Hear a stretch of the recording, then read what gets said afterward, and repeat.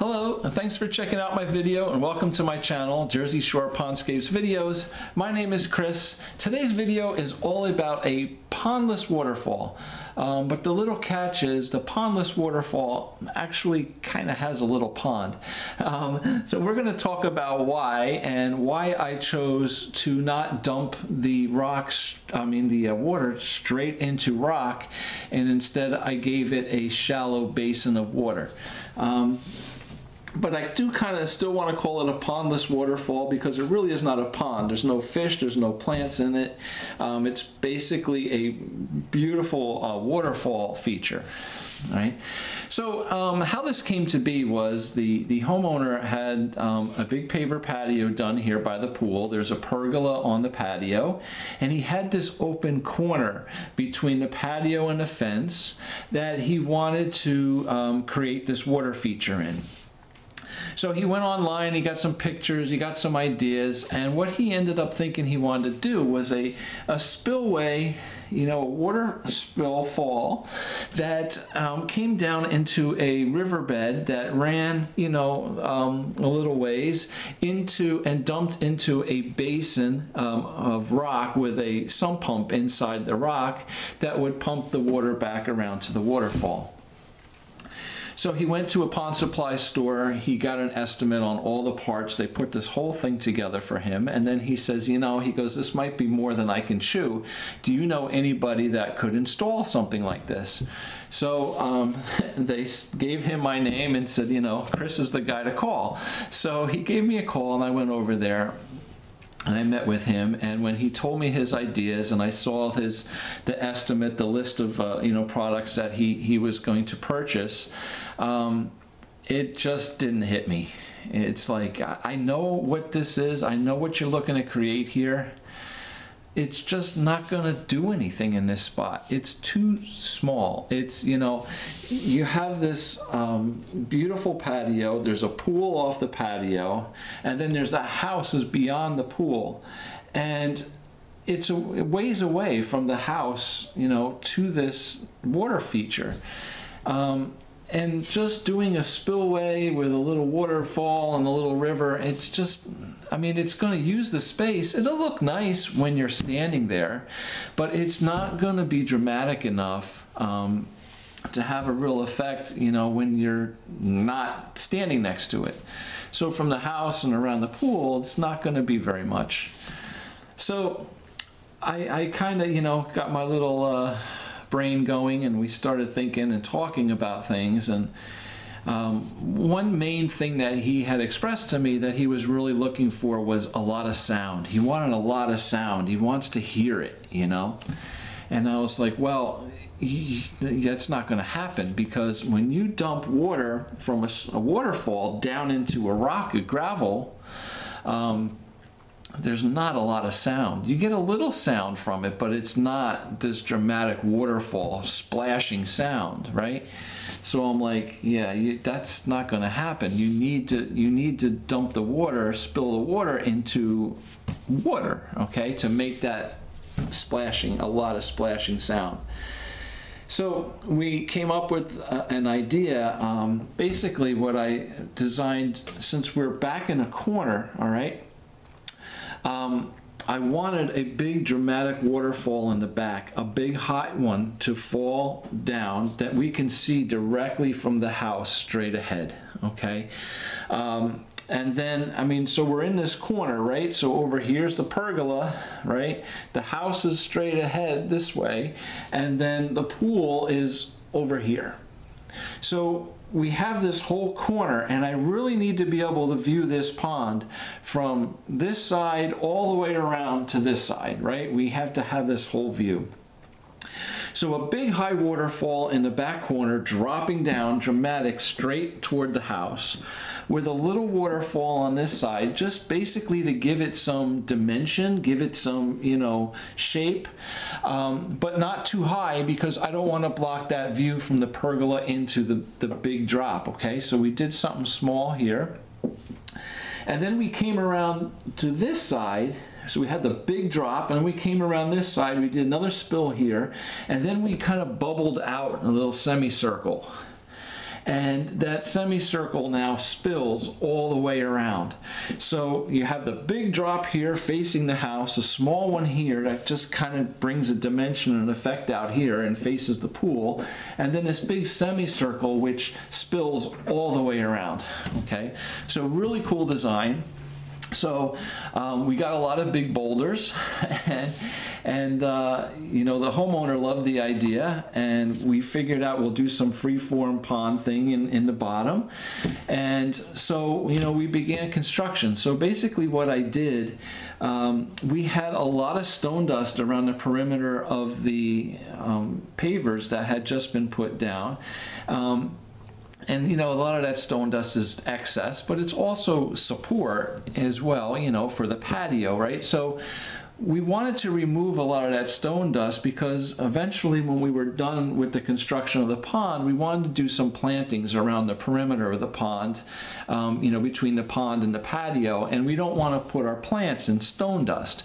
So what I ended up doing was taking that stone dust out as much as I could, you know, without interfering with the integrity of the patio, and using that stone dust as the base underneath my boulders, right? So to build it up a little bit and make a nice firm base under where I'm going to put my boulders.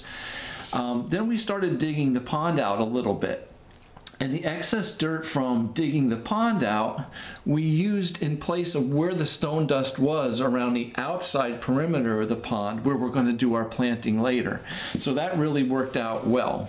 Once we had the pond, everything, the shape all done, I had the levels all set, we ran a laser, we ran all it off the patio to give our levels. We started putting a heavy duty landscape fabric down, you know, so I put that down on top of my stone dust, you know, where we're going to do the boulders first as a little cushion. Then I put my pond liner down. Once I had the pond liner down, I had extra pieces of pond liner that I got that we put down to double up in the areas where we were putting these big boulders. So I had an extra piece of liner on top of my pond liner, just as an extra cushion where we're putting the big boulders. Then we started, you know, making our concrete mix. We used a Portland cement with some mason sand and water, mixed it all up. We put a nice bed of concrete down under, you know, where our boulders were going to be on top of that extra piece of liner. And then we started bringing our boulders in one by one and setting them in place. I used a big machine. We had a Bobcat E60 excavator and some nice heavy duty chains. We chain up the boulders, we pick them up, we swung them over and set them right in place. And one by one, like putting together a puzzle, you know, we got the framework of our waterfall done. Once the framework of the waterfall is done, we came back the next day and we started doing, you know, I guess what you can call like the detail work, right? Using all the smaller rocks and stuff and concrete to fill in all the gaps and holes and stuff in between the boulders and making it all kind of seam together, right? Bring everything together, mortar everything in nice and tight. We started putting our spillway pieces in and figuring out where our pipes were, our return pipes were going to be, and you know, we cement all that stuff in, and little by little, you know, the waterfall became, instead of a boulder, a boulder, a boulder, a boulder, and a boulder, it all kind of became one flowing waterfall, right? Which is really, really nice. I have another video out I just did recently on, you know, how to use concrete, you know, in ponds and stuff, and I have a lot of detail in that video as far as, you know, how we do all that cement work and, you know, fill it all in and make everything look nice. So you might want to check that one out. You know, from there we moved on to the bottom. Now the bottom, we did a layer of concrete as well with some of the flat field stones and large, you know, 1 to 3 inch river stone set right in that concrete mix in the whole bottom of the pond. Now the reason why I did that, as opposed to just putting a liner down and, you know, filling it with river stone gravel, is, you know, this is going to be more of a formal fountain water feature, more so than just, you know, a pond, right? I don't put rock and gravel in the bottom of my ponds either, because I use 4-inch bottom drains, and that's a whole nother story which I have videos on. But for this, at least, this is going to be chlorinated, and we're going to keep some chlorine in this. We're going to keep this a, you know, water feature more than a natural kind of pond. I wanted the bottom to be nice and clean, so by doing a cement pad on the bottom and setting all the rocks in it, it looks really natural. But when I need to drain and clean this thing in the beginning of the season or whatever we're doing, it's really easy just to pump the water out, wash it all down, you know, shop vac whatever garbage out and fill it up with water. I don't have all this loose graveling in the bottom of the pond that's going to be collecting sediment and dirt and leaves and mud and muck, and it's going to start, you know, getting, you know, dirty and mucky, right? So that's why I do the concrete base. We ended up putting a pit down in the far side of the pond with easy access. There's a big suction strainer down there with a 2-inch flex PVC pipe with a 2-inch check valve, and the pipe basically comes up the back, runs along the back of the waterfall. We have a half horsepower, 7,600 gallon per hour pump in the back. It's an external pump. It runs on about 3.5 amps or 3.5, 4 amps. Again, 7,600 gallons an hour. And then we ran 2-inch lines. We split it to 5 different return pipes. One on the small waterfall, one on the big one in the middle, one on the side, and then around this semicircle we had 2 more on top of that. So a lot of waterfall here, a lot of water action cascading down. Once we got the pond done, we did some landscaping around the outside. We did our, you know, just some low, small plants. The one large plant in the corner, we did a small southern magnolia, and then along the perimeter of the pool yard on the outside of the aluminum fence, he has large maiden grasses. You know, every like 10 feet, he has 8-10 feet, he has a nice big maiden grass. So I kind of wanted to bring that grass theme into the pond, but I don't want to put these big large maiden grasses here. So we used a smaller fountain grass called Hamlin. We used 3 of those around. I had 2 variegated irises we put up on the side of the waterfall. There's 2 rock, low-growing creeping rock sedums in there, and then we did 3 golden heathers in the front. So it's really nice because they're like an evergreen, and they have a really nice golden color, and they're not going to grow too big and tall, right? They're going to stay kind of low, and it looked really nice in front of the pond. So we did all that, put our river stone in all around the outside, hooked up the pumps, got this thing running. It looked awesome. So you can see some of these videos here of it all running. The homeowner's thrilled. The sound from this thing is awesome. You can hear it from the house. He told me his son made a really cool comment, which I really liked. I thought it was really neat. He said the sound of the waterfall here reminds him of when they go on vacation, like to the islands or something, and they have a waterfall on the pool, and as, like, you know, in the morning you get up and you're walking out to the pool and you can just hear the sound of that waterfall in the distance before you get to the pool, so that you kind of anticipate this, like, you know, going out to the pool and seeing this waterfall, and he says that's what it reminds him of. So I thought that was a pretty cool thing to think about.